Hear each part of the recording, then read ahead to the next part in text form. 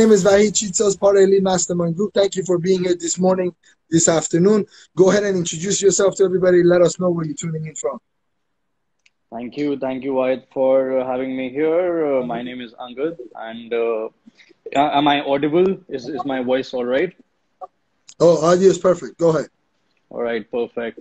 So my name is Angad, and I'm an entrepreneur, and I'm also mentoring millennials. I'm based out of New Delhi in India, and yeah, I'm on a mission to empower millennials in creating what they truly desire with simple, easy tools that I have learned from my experience in self-development and attending a lot of workshops myself and following amazing pages like yours, based on Think and Grow Rich and Napoleon Hill and all of that. So thank So you for let's having dive me. into it. Let's dive into Think and Grow Rich. What are a Yeah. couple of things that you want to share with us about Think and Grow? Well, first of all, at what age did you get exposed to Think and Grow Rich? Well, honestly, I saw the book lying around my house. I think it was probably my father's book, and he probably never read it. So it has been there since I was a kid, and had always intrigued me, you know, but it's a pretty thick book.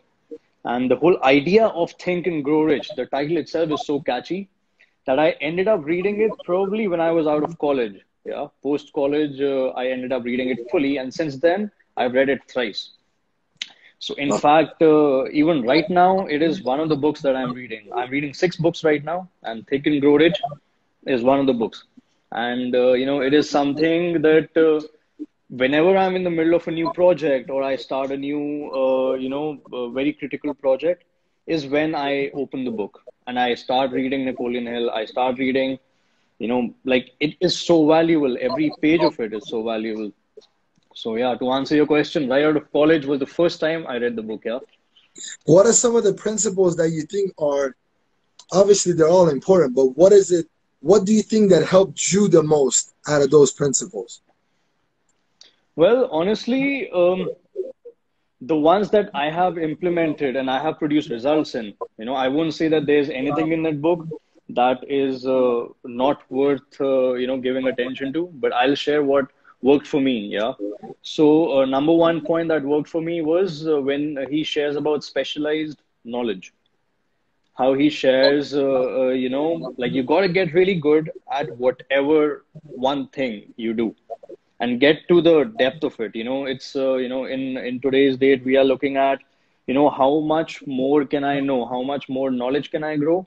But what I learned from Think and Grow Rich was one thing, and that was it's the depth of knowledge that matters. It could be one subject and go deep into that subject, and that's what matters. So that's the first thing that I learned was the specialized knowledge. The second thing that I got was, they have a famous line, a famous quote from the book. Let me quote. It says, "A quitter never wins, and a winner never quits." Yeah. So I think the power of persistence. You got to be persistent with everything. The last man standing, so to say, wins. That's the second thing that I learned. Also, I mean, how he But shares. the You last got to. man might have a lot of bruises, a lot of cuts, a lot of, you know, they might be smiling, but behind the scene, they've got a lot of cuts. I agree. Continue. Go ahead. Oh, absolutely. It's something like where you never an overnight success. It takes you maybe 10, 15, 20 years of hard work and persistence to be an overnight success. Oh yeah, yeah, So, totally. And this is one of the ideas that I think you might have been covering it with millennials. I don't know if you are or not, but I'm sure that you have talked about that. That a lot of them are looking for they're looking for shortcuts. And I keep yep. telling people you got to pick Hmm. one thing and go at it for many years. It wasn't like Facebook, Google, Amazon became an Hmm. overnight success. That was not the case. Netflix, all of these big companies that we all know. And I'm pretty sure there are a lot of other smaller companies that we don't know that have gone through the same transition and the same process. I would definitely agree with that. And, coming with the power of persistence is also, we are today living in an age of instant gratification. If I, for example, post a picture right now, I want instantly, 100 likes or 1000 likes, and I want instant. It's because we have been served. The Amazons and the Netflixes and the Googles have served the millennials everything on a silver platter, where the idea of hard work and persistence has totally, kind of been forgotten. And that's the secret that no one is talking about. No one is talking about persistence. No one is talking about, going after your goal in a focused, intelligent, actionable manner. Nobody's talking about getting punches in the face. This is Yep. the crazy part. Nobody's talking about it. And it's the Mm. crazy. I mean, I don't want to say nobody. There are a few gurus that are talking about it, but we're not talking about it in a mass section where everybody thinks it's so funny. There's Yep. Yep. actually a lawsuit going on right now as we speak in California. I don't know if it's over or not, but I know it's been going on. That Mm-hmm. these law schools Mm-hmm. predicted and sold a lot of students the idea that you come to our school, you Mm. get your law degree, you pass the bar, you will become an attorney, and then right out of get-go, you can get $120,000 to $200,000 salary job. So a lot of gullible students, they said, okay, well, you know what? Let me go to four-year school. Let me pass the bar. Let me pay this $150,000, $200,000 of student debt, probably Mm. more right now as we speak. They pay that, and then they come out. They can't even find an internship. Mm. It's very, very important for people to understand. That means they can't even work for free, let alone $120,000 to $200,000 salary. So the students are actually suing the school for misrepresentation. And that goes back to the reality should have been that the school should have said, listen, if you're the top 5% of the class, you might Mm. have a chance. But if you're not, be prepared to work for free, be prepared for the first 4 or 5 years. You may not get a good salary. All of these things. Be prepared to have a bright future, not a Mm. bright 2 years after your schooling. So it's Absolutely. just a different mindset that you embedded that, hey, Mm. this shit is going to take time. Go Yep. work on your craft. Go do internship at some type of a law school, attorney firm today before you even start going to law school to get the experience, hands-on experience, and then go do it. So even our schooling is Now, I don't think they have any ill intention, but maybe unintentionally they are Mm-hmm. misleading, or maybe it could be intentional. I don't know, but I'm Mm-hmm. hoping that it's not intentional, right? But they're misleading all of these younger generations that they could be doing. I mean, it's crazy, you know. Mm-hmm. And just I know I'm talking right here, but I'm gonna give. It took me 2.5 years of working for my uncle at a repair shop, at an auto repair shop while I was still going to school. It took Mm-hmm. me 2.5 years before they allowed me to replace brakes on my own, where I did not need a supervision. Took two and a half Two and a half years years. of me working before they let me do that, Yep. because they didn't trust it. They're like, what the heck are you talking about? You can't just start tomorrow and, jeopardize people's, safety and go do that. And this Yep. was just like changing a couple of brake pads, which is probably one of the simplest things you could do on a car, right? Beside oil Mm-hmm. change. 2.5 years, man. Now they get a bar degree. They think they're going to get the biggest cases and be able to Yeah. make Yeah. millions of dollars. I'm like, come on, you got to, that's why it says think and courage. I think the Yep. entire book is in the first word, think. Yep. Yep. Yep. It's the power of thinking, and he also Napoleon Hill also mentions how to get the position you desire. That's how I got my internship. In fact, there's a given blueprint in it, what exactly, how to make your resume, how exactly to write it, what should be the format of it, how to approach the companies that you desire, how to get double the pay of what you're getting by approaching the company in the set format with the script. So it's as simple as just follow the instructions given in the book, and boom, you land your first. That's how I, find it so valuable. And in fact, I still And it's have that crazy. resume. You could download it on internet for free. That's Yep. crazy to me. You Yep. can Yep. literally download it. It will listen, even if you're in the middle of, I don't know, middle of somewhere that Hmm. you don't even have your own internet, You could literally ask somebody to download it for you, and you could Mm. put your hands on it and just read it on your phone on a PDF. That's how crazy it is. I don't know. What do you think of doing a Think and Grow Rich book and charging maybe $5,000 for a copy of book? Maybe people will take it more seriously. Absolutely. I think it is got a lot to do with the value, the perceived value, so to say. If something is there for free, I'm not valuing it as much as we put something at stake for it. If I'm putting something at stake, so to say, my time and my money, then I would want to get the most value out of it. So that's why when I read the book thrice, the third time I read it, and it was coming across. I also have the Audible of Think and Grow Rich, by the way. So, I do it when I'm That's on maybe YouTube for going free for. too. It's 10 and a half Uh, hours. It's on YouTube for yeah, free. He's been there yeah, for many years.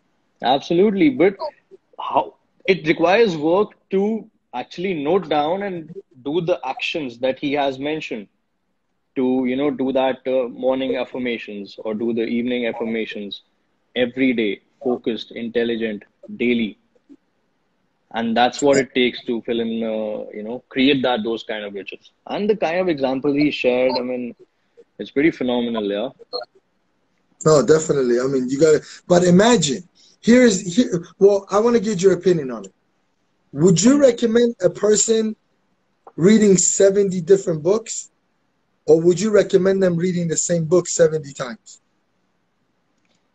So I believe this is also what Bob Proctor, I follow Bob Proctor closely, and he also shares in one of his seminars, I think that's the Science of Getting Rich seminar, where he shares, and he still carries that old book that he got in the 40s or 1950s, and the pages are torn and yellow, and he's still carrying that book. Like, this is how I created my life. This is the book. This is the secret. And I would strongly recommend, this is one of the books I would say that is an essential if you're an entrepreneur, or if you have the least bit of self development, if you want to create, grow yourself, grow your inner being. I would say it's a must read. And reading it once is just like brushing off the top. You know what I mean? It's like the tip of the iceberg. You gotta get No, deeper, listen, man.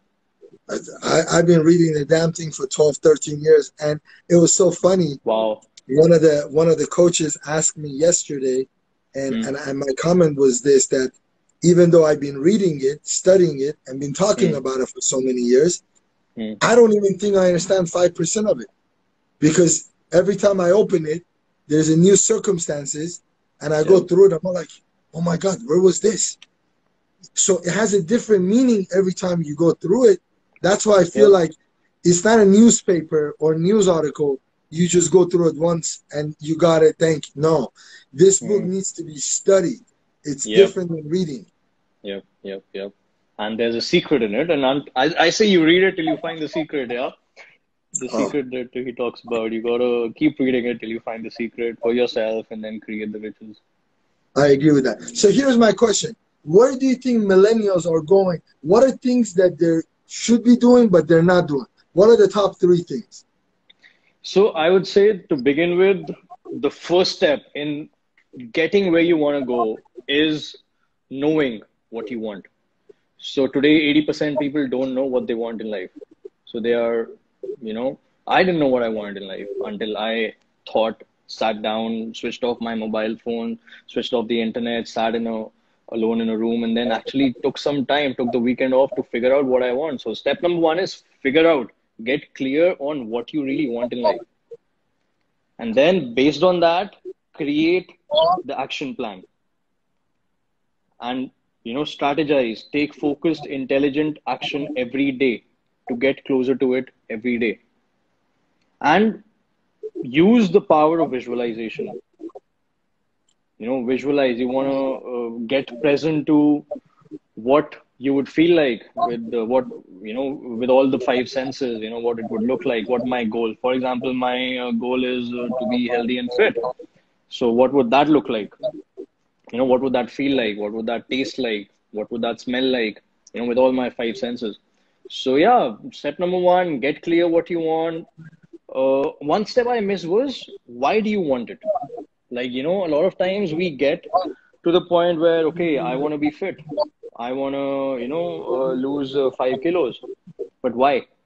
The why is very important. In his book, the author Simon Sinek, he mentions, so he's read the book. You must have heard of the book, Find Your Why.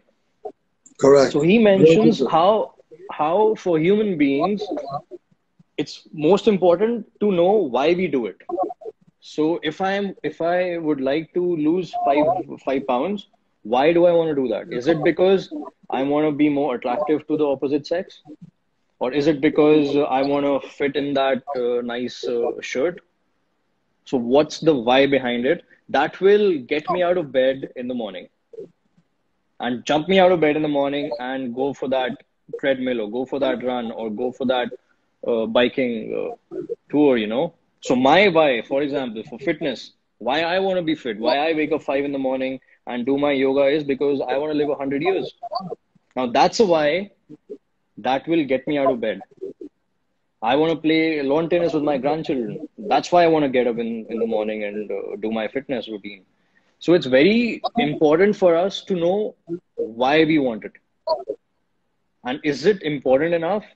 Because if the why is important, then it will make us kind of take action, move our butt off the bed or the chair and then take focused, intelligent action, which will get us closer to the goals that we are probably aiming for. Yeah?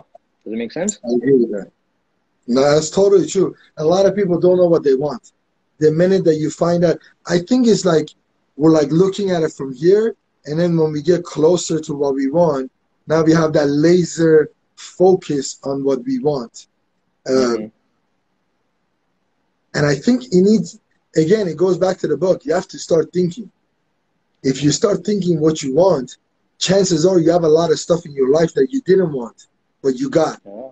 And that's Yeah. because you weren't specific. Yep. Yep. If you're not specific, how we're going to, you just, but we are doing that with a lot of different things. Mm-hmm. Specifically today, if you need to go grocery shopping, how you're going to go, what you need, what store you're going to, those things. But imagine if you had that for our jobs, businesses, Yeah. all of these different things that we wanted. So that would be the big takeaway from the book, that Yeah. get I think more focused. that's a great example that you took, a grocery shopping. Today, if you go to one of the grocery shopping places, if you don't have a list, man, you'll get lost for the entire day if you don't know exactly what you went for. You'll be just wasting your time and energy and you'll end up buying a lot of things that you didn't want.